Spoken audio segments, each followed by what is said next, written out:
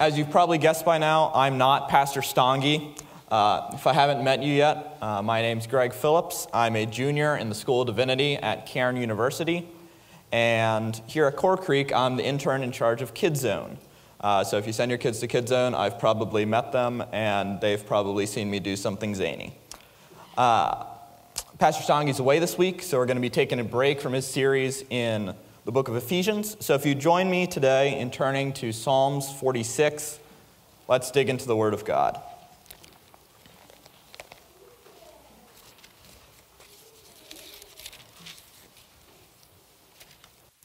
Hear now the word of the Lord. To the choir master of the sons of Korah, according to Alamoth, a song. God is our refuge and strength, a very present help in trouble. Therefore we will not fear, though the earth gives way, though the mountains be moved into the heart of the sea, though its waters roar and foam, though the mountains tremble at its swelling. There is a river whose streams make glad the city of God, the holy habitation of the Most High. God is in the midst of her, she shall not be moved. God will help her when morning dawns. The nations rage, the kingdoms totter. He utters his voice, the earth melts. The Lord of hosts is with us. The God of Jacob is our fortress. Come, behold the works of the Lord, how he has brought desolations on the earth. He makes wars cease to the ends of the earth. He breaks the bow and shatters the spear. He burns the chariots with fire. Be still and know that I am God. I will be exalted among the nations. I will be exalted in the earth. The Lord of hosts is with us. The God of Jacob is our fortress. May God add a blessing to the reading, the hearing, and now the proclaiming of his word. Let's pray. God, we thank you that we can gather here today to learn more about you and to learn more about your word. God, we pray that anything that I say that's just me talking, that it would be quickly forgotten. That anything that I say that is of you and from you, that would be seared upon our hearts. God, we pray that everything we learn today would be profitable and that we'd be able to use it to further glorify you and glorify your name. And so we pray all these things in the name of your Son, Jesus. Amen. So as I was preparing my thoughts for this week, I got to thinking about tragedies, because that's a bit of the context of this psalm. And one of the things I find interesting is that when we face a huge crisis or a huge tragedy, we tend to remember exactly where we were when that tragedy took place. I think like 9/11's a great example of this. Who here remembers exactly where they were when they first heard about 9/11? I, for one, I know exactly where I was during 9/11. I was inside my mom, waiting to be born 3 months later. Know exactly where I was. So for me, 9/11's a bit more history than memory. But I can still definitely remember where I was during some of the tragedies in my lifetime. I remember my junior year of high school. It was MLK Day, and so I had off school, and like pretty much every high school student ever, I was sleeping in. I was in my bedroom when my dad came in. It was around 9 o'clock in the morning. When he came in to tell me the news that one of my friends had died in a car accident the night before. We remember exactly where we were in tragedy. More recently, I can remember precisely what happened on March 13th, 2020. It was 2:38 in the afternoon. I was sitting in my AP government classroom with Mr. Helms when my principal, Mr. Thornton, came on the loudspeaker. And he said that we were supposed to take everything home that we had in the school, but that we were going to be coming back on Monday. But just as a precaution, take everything home, but we're coming back. 7 minutes later, as the buses are dismissing, the school board announced that we were not coming back on Monday, that we were going to be taking a 1-week pause so that the teachers could get some in-service training on how to do online learning if that eventual shift happened. But we were going to come back after 1 week. I was staying after school that day, and so I was in the library when 30 minutes later, Governor Wolf announced that there was going to be a 2-week shutdown of all schools in Pennsylvania. And when I walked out of the school doors that day, I didn't realize that I would never go into my high school again as a student. That was the last time I'd be there physically as a student. And that I didn't realize then that my senior year, that my graduation ceremony, and that so many other things were going to look radically different than the way I had imagined. But I can tell you exactly what happened on March 13th. We tend to remember those moments of crisis and tragedy. And when we start to dig into Psalms 46, we find the nation of Judah dealing with crisis and tragedy. You see, Sennacherib, who was the king of Assyria, he had invaded the nation of Israel, the northern kingdom of Israel. And he had entirely wiped the northern kingdom out. He had carried off the 10 northern tribes into exile, never to be seen again, leaving the kingdom of Judah as the sole remaining Israelite kingdom. But Judah has some hope. For the king in Judah is a man named Hezekiah. And according to 2 Kings 18, Hezekiah was a good king. He tore down the high places where people sacrificed to the Canaanite gods. He broke up the idols that people were worshiping. He reinstituted worship in the temple. He reinstituted the Passover feast and the ceremonial feast of Israel. He reinstituted the worship of God. You see, Hezekiah had also rebelled against Sennacherib. He had refused to pay tribute to the Assyrians. And because of this, Sennacherib moved to attack the nation of Judah, and he conquered every fortified city in the nation of Judah, with the sole exception of Jerusalem. And so Jerusalem is under siege. And they're under siege for a good long while. And as the siege is going on, Sennacherib sends his general to deliver a challenge to Hezekiah and to challenge Hezekiah's God. We find this in 2 Kings 18, verses 32 to 35. And do not listen to Hezekiah when he misleads you by saying, "The Lord will deliver us." Has any of the gods of the nations ever delivered his land out of the hands of the king of Assyria? Where are the gods of Hamath and Arpad? Where are the gods of Sepharvaim, Hena, and Eva? Have they delivered Samaria out of my hand? Who among all the gods of the lands have delivered their lands out of my hand, that the Lord should deliver Jerusalem out of my hand? See, the center point of Sennacherib's argument here is that the king of Assyria is greater than the God of Israel, than the God of Judah. And so he charges the city of Jerusalem saying, "Your God cannot protect you from me. Your God will not deliver you." What we find in Scripture is that Hezekiah humbles himself and he seeks God's deliverance. In the next chapter, we get God's response to the charges of Assyria. Chapter 19, verses 32 through 35, or 36. "Therefore, thus says the Lord concerning the king of Assyria, he shall not come into the city, or shoot an arrow there, or come before it with a shield, or cast up a siege mound against it.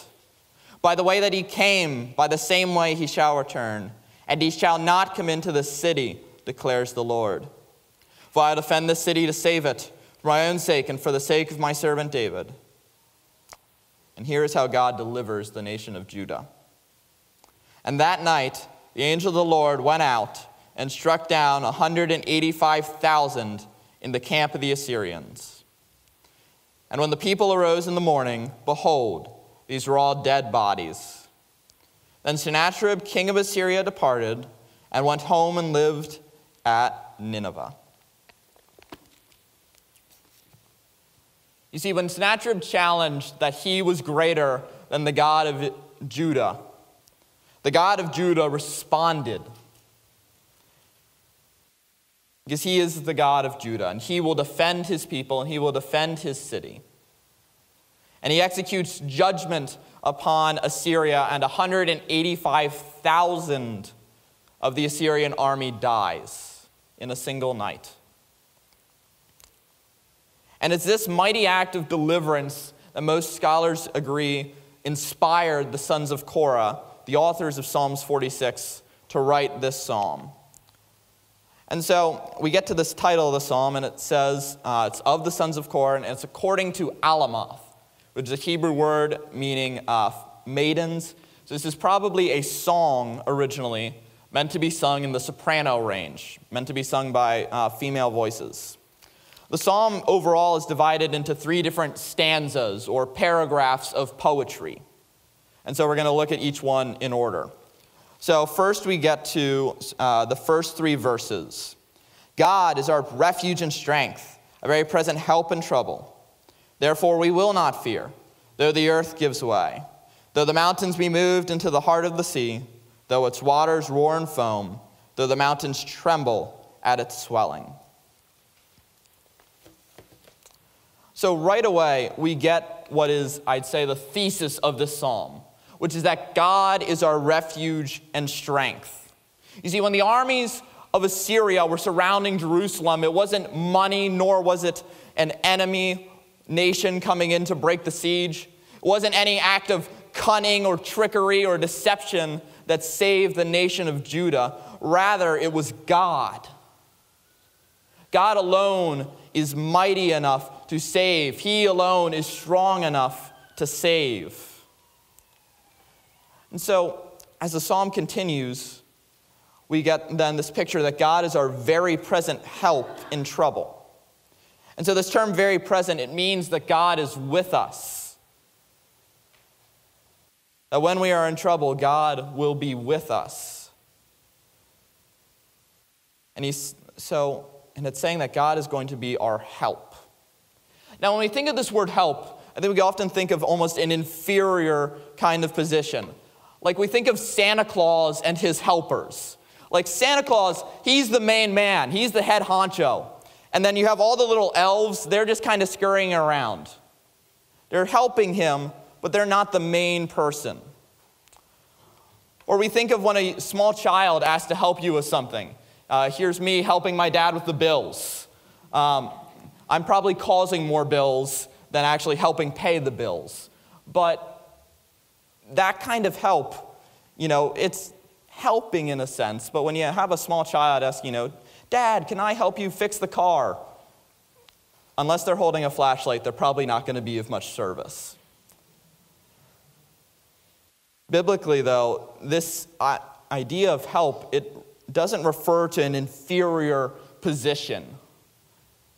Instead, this idea of help refers to something that only the helper can do. The help that is being provided is something only the helper can provide.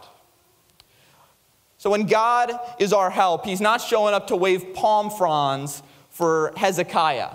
He's not showing up to make sure the AC is at the right temperature. He's not grabbing Hezekiah a cup of coffee. He's not formatting the PowerPoint of how Hezekiah is going to save Jerusalem. Instead, God is showing up to do something that only God can do. Showing up to provide in a way that only God can provide. And so then in verse 3 or 2, we get a response to this kind of power. It says, therefore we will not fear.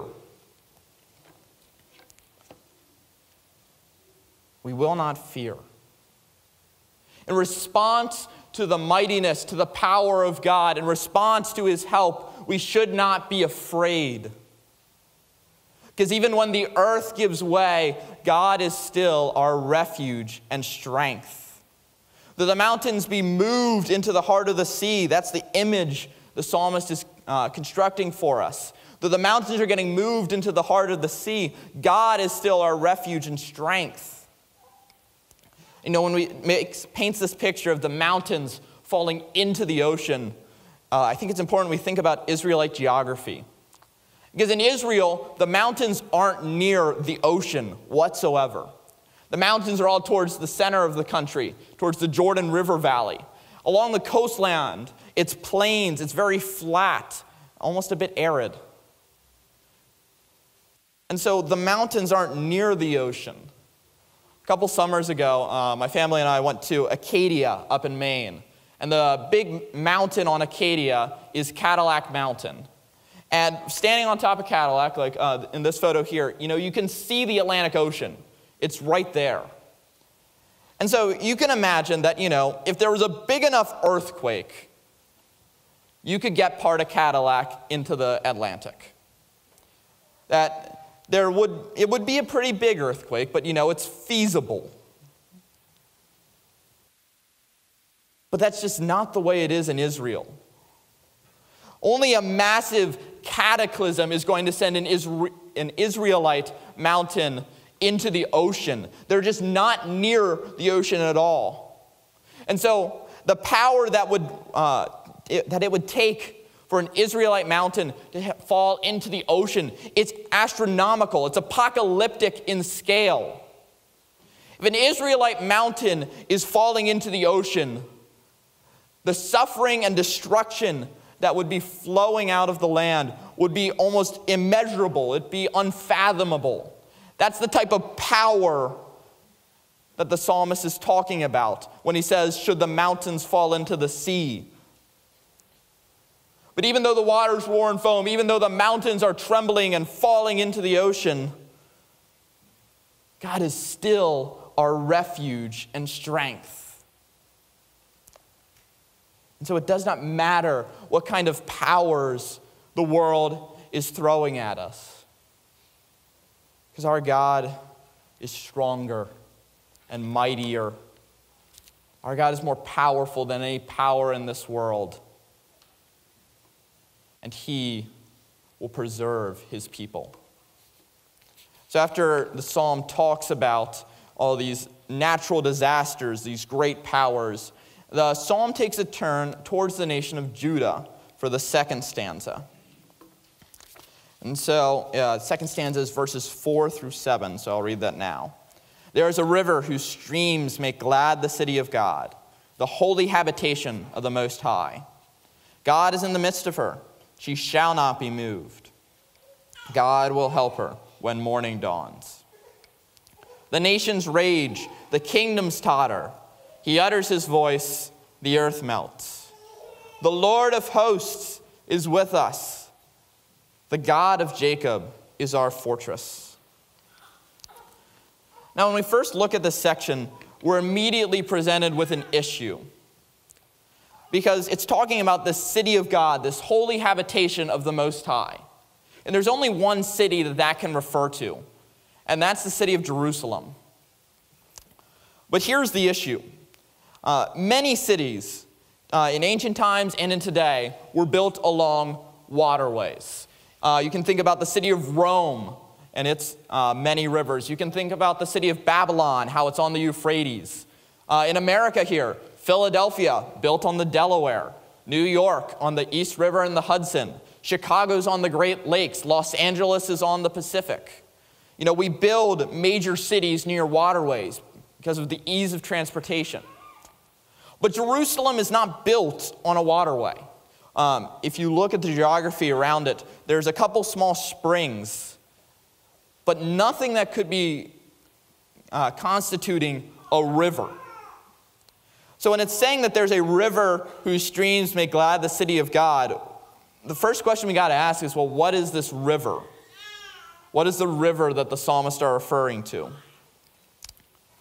Friends, I think it's the river of God's grace.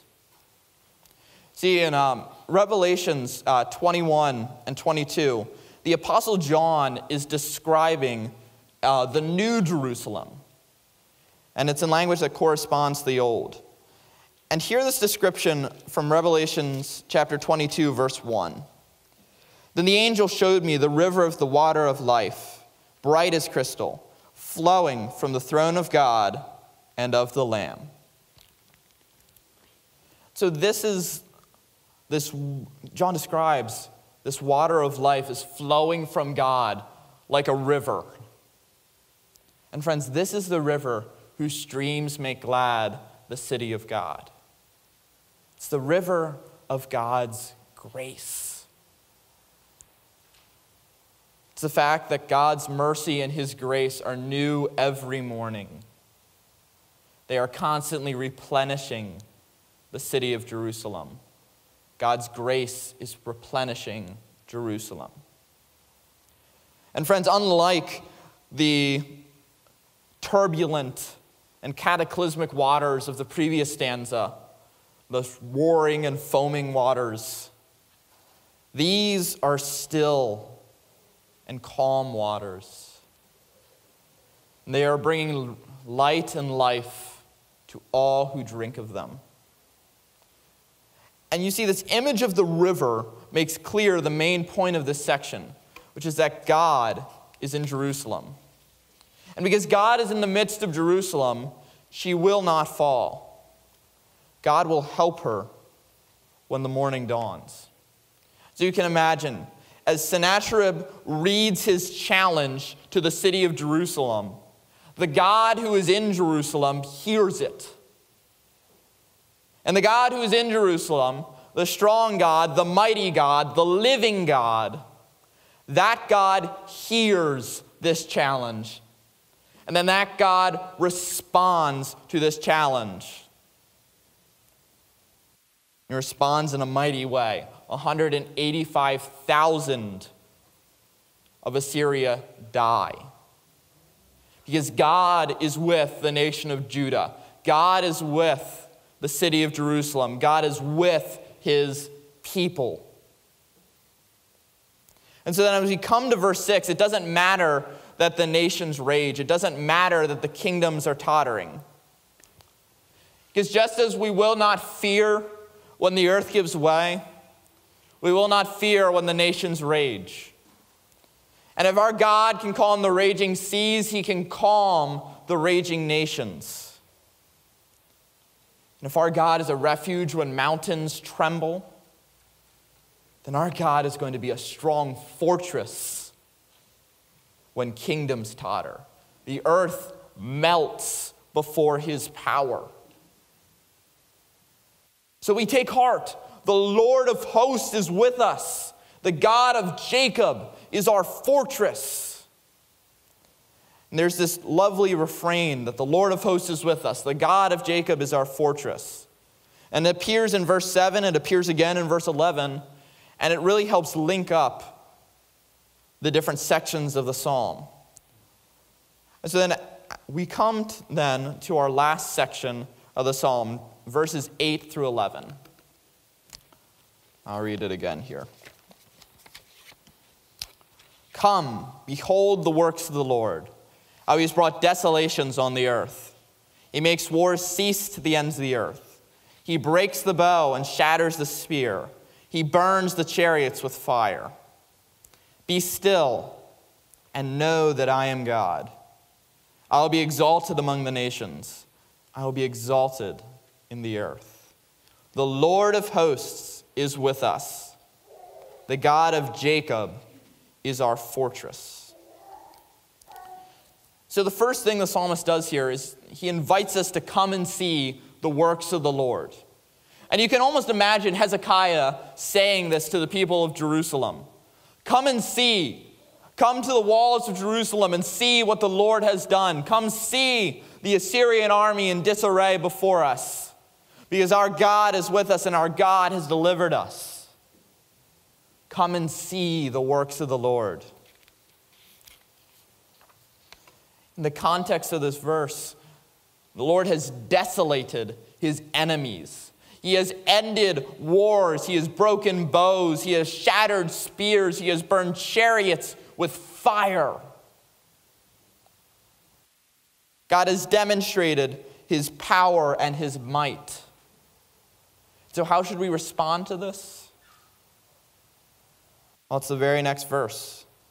Be still and know that I am God. Be still and know that he is God. See, it's not a call to like a quiet monastic silence where we retreat from everything and everyone and just sit in silence all day. It's not a call to cease all action and all movement. Rather, when God says to be still, he's calling us to trust in him. To trust in him in all things and in everything. To trust in God as your refuge. To trust in God as your strength. To be still and know that he is God is to rest your hope firmly in God as your fortress. And you see, because of this hope, because we have this peace, we should exalt God among all the earth and among all the nations. Because our God will be exalted among all the earth and among all the nations. Because he is God and he is powerful. He is the Lord of hosts, the God who commands armies of angels. But friends, as we seek to exalt God among all the earth, we cannot forget to exalt God in our own hearts. You see, it's tempting to try and do stuff on our own. It's tempting to make our own way and to use our own strength and to be our own refuge. But friends, what is our strength against the raging seas? Where is our refuge when the earth gives way? Can we calm the nations? Can we stabilize the kingdoms? When we lift our voices, does the earth melt? Can we in our own strength shatter spears or break bows or burn chariots? I don't know about you guys, but for me the answer is no. You see, the help we need, the refuge we need, the strength we need is that which only God can supply. And so we exalt him among all the nations, among all the earth. And now we come to this great question of how in the world do we do this? How in the world do we exalt God? And friends, these are probably the two most stereotypical church answers. But they're also the true ones, and so I believe that we should do them. If you want to trust in God, if you seek to put your hope in God, read his word and pray. You see, the Lord of the universe, the God of all creation, has given us his word. If you want to hear God speak, read the Bible, read God's word. Let the words of Scripture wash over you like a river of life and dwell within God's word. And then talk to God. Take every struggle to him in prayer. Don't waste another minute of your life trying to solve your own problems. Give your problems to the Lord of hosts. For the Lord of hosts is with us. The God who created and sustains everything by his word, that God is with us. That God is our refuge. The God who created Adam in his image, that God is our strength. And the God who saved Noah from the flood, that is the God who says, be still. The God who made a covenant with Abraham, that God is our refuge. And the Lord of Isaac is with us. The God of Jacob is our fortress. And friends, he's not just the God of Jacob. The God who is our refuge, the God who is our strength, that God is the God of Moses and of David and of Solomon and of Isaiah and Jeremiah. He's the God of Daniel and Ezra, Nehemiah and Esther. That is our God. That is our refuge. For you see, while we were dead in our sins, that God sent his son Jesus to die and rise again for us, to provide for us that help that we could not provide ourselves. See, God, the God who is our refuge, he sent Jesus to reconcile us to him so that we could be called children of God. The God who sent his Son to die, that God is the Lord of hosts. That God is the God who commands angel armies. That God is the God of Jacob, and that God is our fortress. And you see, friends, when we rest in him, when he is our refuge, when he is our strength, there is not a power in this universe that can ever pluck us from his hand. So friends, if you don't know that God, you have not experienced the peace and security that flows from him, if you have not experienced the grace of God, then today would be a really good day, a really great day to be still and know that he is God. Don't waste another day of your life without the peace of God.